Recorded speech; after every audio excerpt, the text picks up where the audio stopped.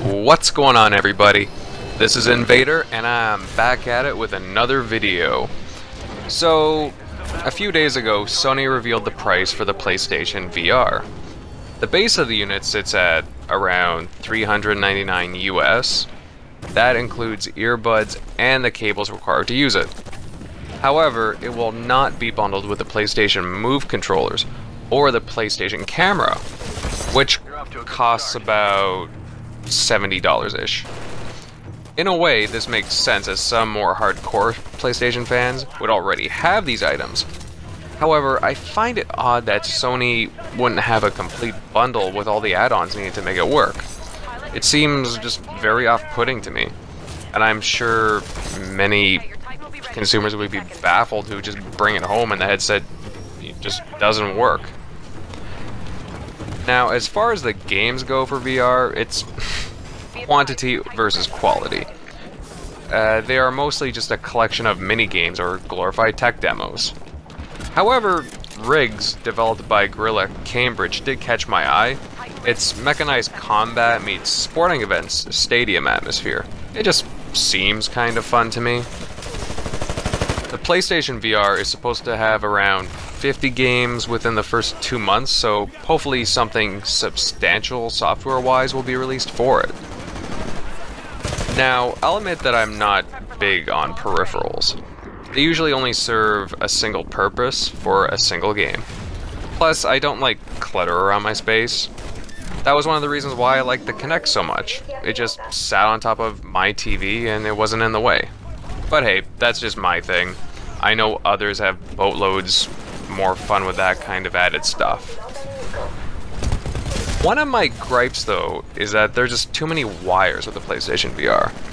If you're going to be maneuvering around your living room or whatever space, the device is just going to have wires streaming down your back.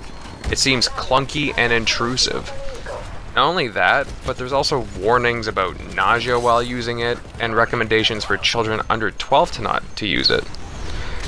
You know, this is just something that you're only going to be using for limited amounts of time.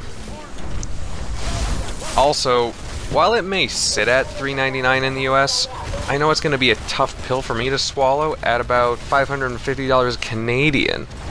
And that's just the base alone.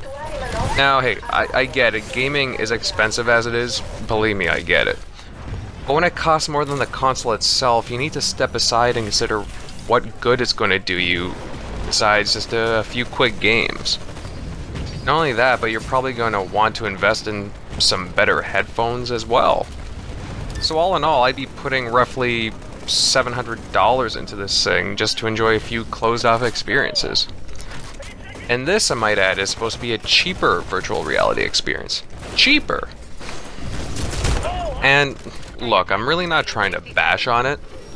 I'm still looking into it, and I genuinely hope the technology does pull through and give us something worthwhile.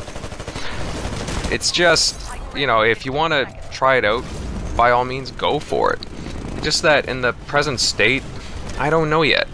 I don't think we're at that point where we can produce the experiences that we want with it yet.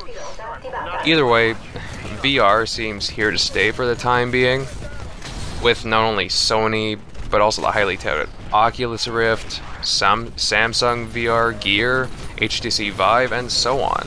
It seems like it's going to be a thing for now.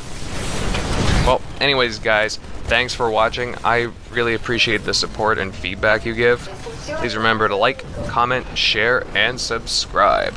Ciao for now, and see ya. Good luck. You're on top.